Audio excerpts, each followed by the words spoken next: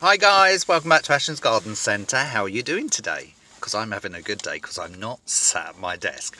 I'm actually out in Truro, so we've got a bit of a drive today. So first stop is Truro. I've got to go and sign some paperwork with the lawyers, and then I've got to go and get some paint. I've got to paint the shipping container before the signage goes on it. I don't think it's likely I'm going to be painting this weather, although I'm told that there is a paint that they have in stock that I can use down to 2 degrees outside. Don't know, might try it. I do need to get it done, but that might be a job for another day. I'm not sure I fancy painting outside in 2 degrees anyway. And then I'm going down to Happy Harry's in Milford. We've got to pick up some windows and doors, which are going to be going into one of the shipping containers when we start converting it.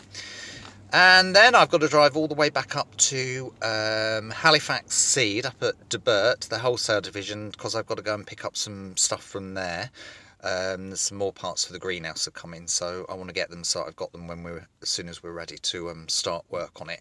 We're going to put the anchor posts into the ground in the next few days. As soon as they're in, we can start work. Anyway, I hope you're all having a great day, and I will see you soon. Bye.